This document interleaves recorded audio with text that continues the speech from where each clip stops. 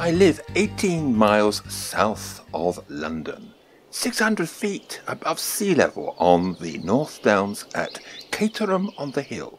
It is the last town after leaving the London conurbation before reaching the M25 motorway and the Weald of Sussex.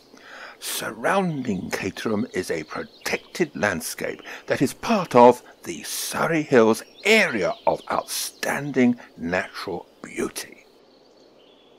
Like everyone else, I am staying indoors, venturing out once a day for health and exercise.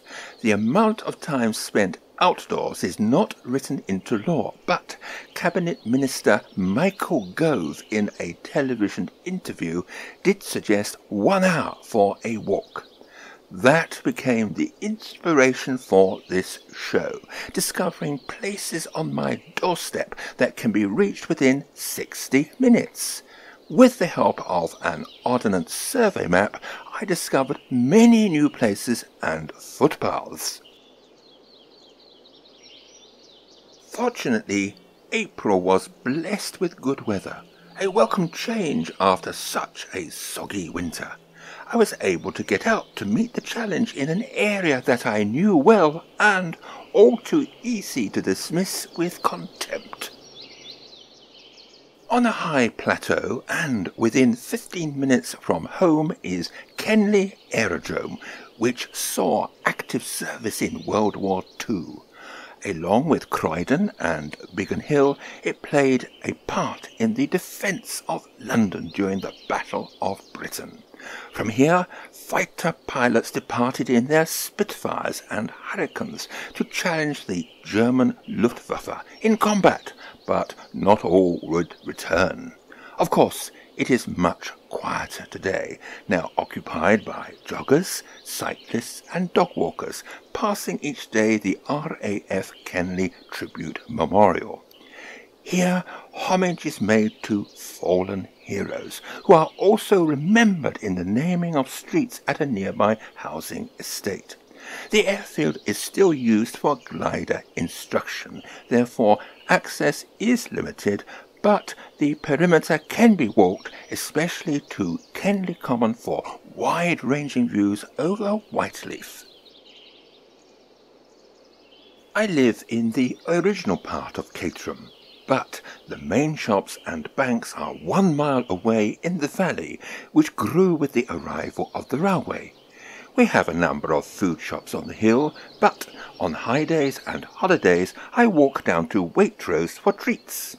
On the way I pass a 250-year-old cedar tree, which is Caterham's emblem, before proceeding downhill on a quiet lane into the valley.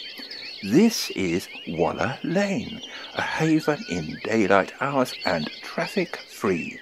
It is sheltered by a hill, and most sounds pass overhead, the silence only interrupted by birdsong. Apparently, Waller Lane is unique. It is the only road in the UK with that name. The cedar tree was photographed early morning, but later I returned and took another shot in evening light from the other side. The old church of St. Lawrence is nearby, replaced by St. Mary's across the road when the town expanded, but currently covered in scaffolding. I retreated to the open spaces of Queen's Park, the main recreational area on the hill, before returning home via a passageway, finding an unexpected photographic opportunity. Light patterns decorating a commonplace fence and making it look special. Caterham Valley is steep-sided, the houses rising in tiers, the approach roads unbelievably steep.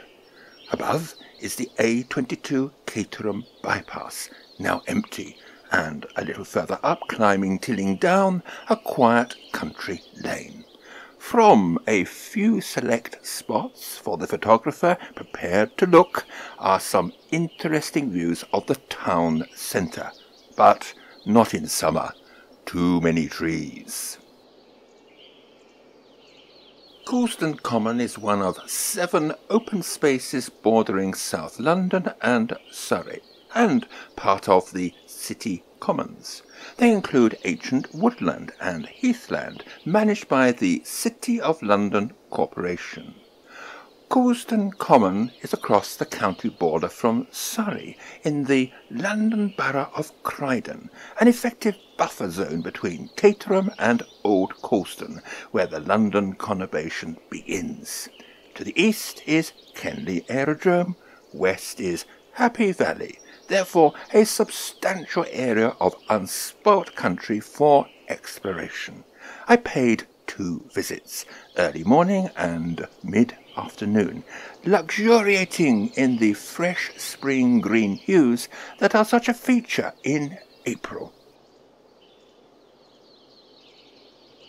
Caterham Manor was the London home of a Cumberland MP who travelled to town from Godstone Road Station, now Purley. Nothing remains of the property except the park, known as Manor Park and located in Whiteleaf. Weather planning is essential in landscape photography, and my visit coincided with an overnight change in wind direction, bringing drier air down from the Arctic. This cleansed the atmosphere, clarifying distant views of the North Downs. My 60-minute saunter permitted me to visit Happy Valley, a name it adopted in 1970. Unfortunately, farthing down, a bit further on and open to the sky, is a landscape beyond my 1-hour limit, but I included Dean Hill on the way. Happy Valley is steep-sided, consisting of chalk grassland, rich in wild plants, owned and managed by Croydon Council. Photographically, because of its size and lack of singular features, it is a challenge. One of the best locations is a hillside leading back to Coulsdon Common, where I wandered lonely as a cloud and saw not a host of golden daffodils, but cowslips. All photographs are new, taken with the Olympus OMD EM1 Mark II plus the 12-100 Pro lens. Now, I don't wish to be cavalier in recommending these walks, but you are permitted to exercise daily on your own for health, which I consider important to preserve my own sanity. However, keep away from other people. And why not be imaginative about where you travel, on foot, of course. I enjoyed Tilling Down and Waller Lane alone. The commuter traffic to the station now, I presume, working from home. However, in respect of popular areas such as Kenley Aerodrome, I went early morning, joining the elite company of runners and cyclists. I also discovered several quiet paths. But don't tell anyone, will you?